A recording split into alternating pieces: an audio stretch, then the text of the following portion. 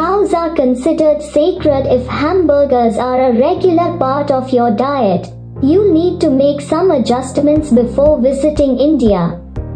Cows are protected by their own set of rules in the constitution, making killing a cow a crime. Even on crowded city streets, cows have the liberty to roam where they please without fear of being harassed by humans. India is the wettest inhabited place on earth. Meghalaya village has won the Guinness World Record title for the wettest place on earth, with about 11,873 milliliters of rain annually. The monsoon season lasts 6 months, so make sure you pack an umbrella. India has over 300,000 mosques and over 2 million Hindu temples. Get ready to be awed and amazed by all the stunning architecture India has to offer. About 15% of India's population is Muslim. The mosques across the country range from small village buildings to immense famous ones, like the Makkah Masjid in Hyderabad or the Jama Masjid in New Delhi.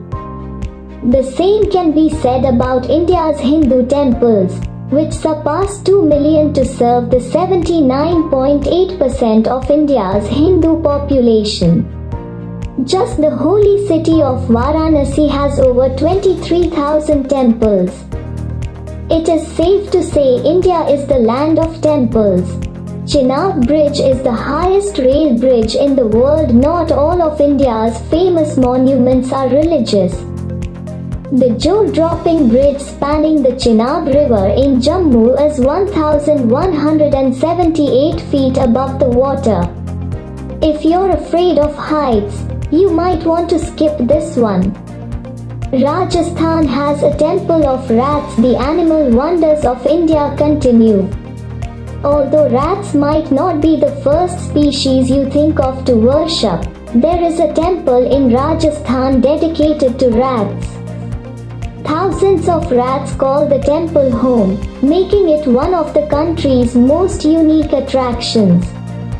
Many pilgrims visit the temple every year on their own religious journeys.